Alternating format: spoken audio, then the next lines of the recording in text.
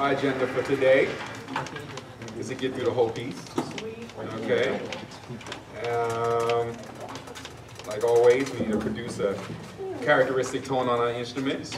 We want to play accurate articulations, notes, rhythms, dynamic markings at 100% accuracy. Okay.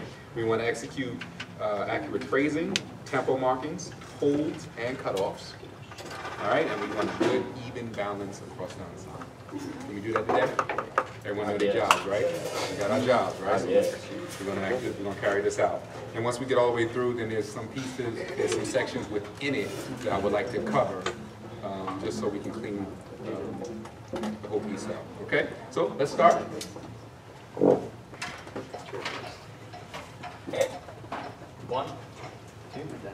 One, two, ready, go.